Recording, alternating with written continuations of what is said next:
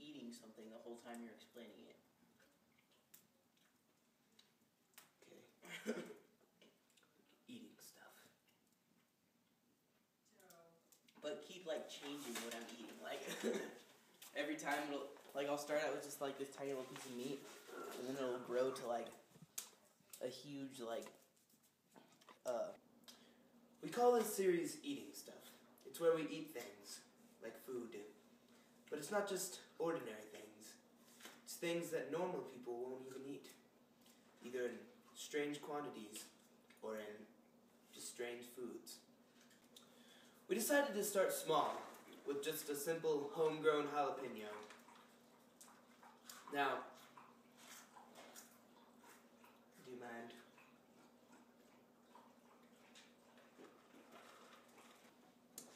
Now, as I was saying, we decided to start off small with just a simple homegrown jalapeno. But it was still a fiery furnace inside of my mouth. It was terrible. And so now, enjoy.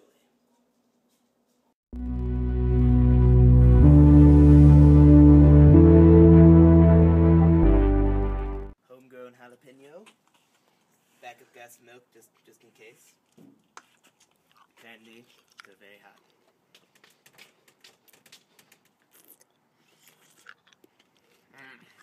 Good.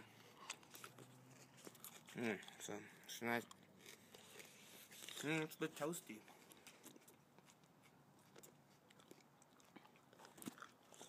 I already ate one. My mouth is on fire. Ice cube.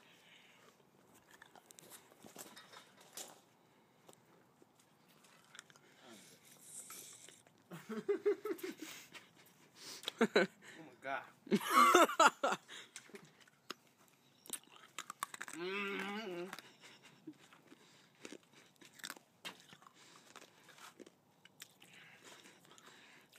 Dude, your eyes are watering.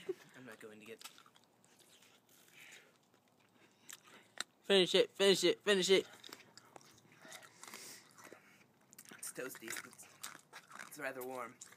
Oh my gosh. Oh. Oh. You are so brave. I need another ice cube. You couldn't finish it. It's so hot. I know. Those are really hot jalapenos.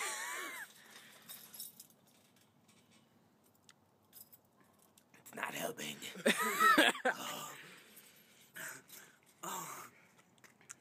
Yeah, I probably could have eaten a whole one. Dude, you're crying. Those are tears. That's a very toasty jalapeno. You got a defective one last time. I need more freaking milk.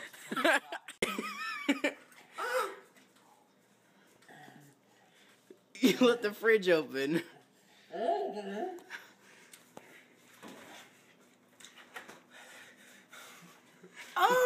Take an ice cube.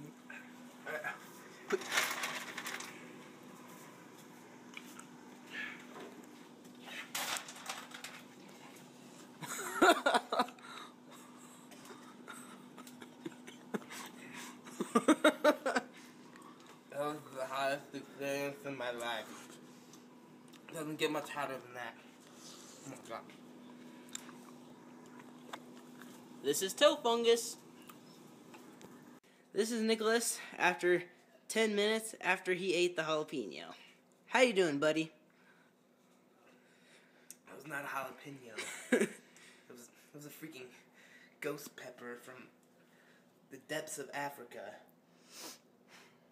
where a witch doctor took the devil's soul and stuck it in a freaking pepper.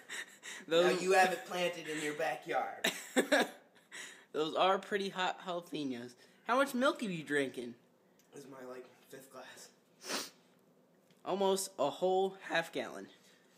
I think I would rather burn in the pits of hell than eat one of those over again. Alright, thanks for the input.